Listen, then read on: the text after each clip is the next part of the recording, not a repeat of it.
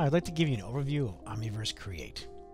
Create is an app built on the Omniverse platform that is a native inspection, world builder, and rendering of USD content.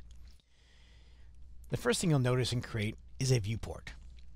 The viewport is a Hydra-based delegate system where it allows you to have multiple renderers. So here you can see we have a real-time ray tracing renderer developed by NVIDIA and a path trace renderer developed by NVIDIA. And both are extremely fast at rendering USD content using ray tracing. Additional Hydra-based renderers are also available like iRay or Storm. But Create is a native USD editor, so that means you start with some USD content. And you can bring in USD content either through the content browser here. You can get local USD data off your hard drive, or you can collaborate using a Nucleus server as well. Once you have your USD data, you can inspect it. There's a stage viewer that allows you to inspect the USD data that's available within the scene.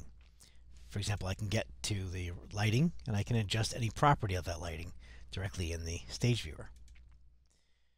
Another great feature of Omniverse Create is a layer system. So this layer system leverages USD layers to allow you to collaborate and structure your data into layers. And by doing this, I can form structures like, for example, having a background layer that has different lighting in it.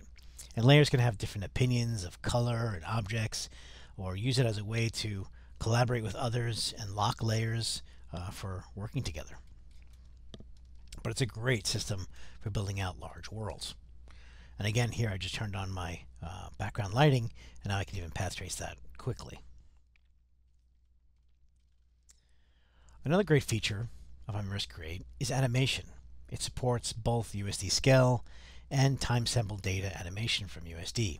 So here I can see I can scrub the timeline, and I'm actually getting very fast results even with path tracing. And if I go to real-time mode, I can also play back this model using the animation system.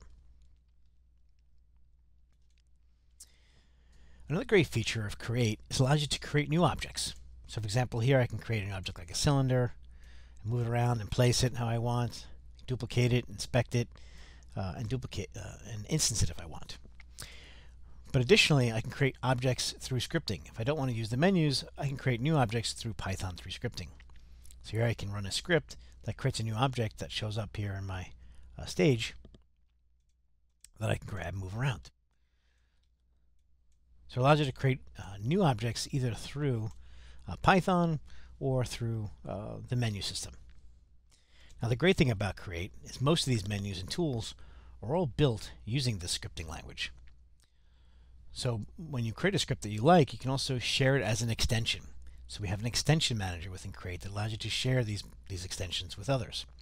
For example, it comes with a lot of great extensions. If I look at some of the extensions here, you see things like flow and physics and lots of great extensions you could add on top of Create. But for example, here I'm going to run the image viewer. The image viewer adds a new capability within my content browser that allows me to inspect materials and textures. So for example, I look at this texture and double click on it, it'll bring up a new viewer for that texture.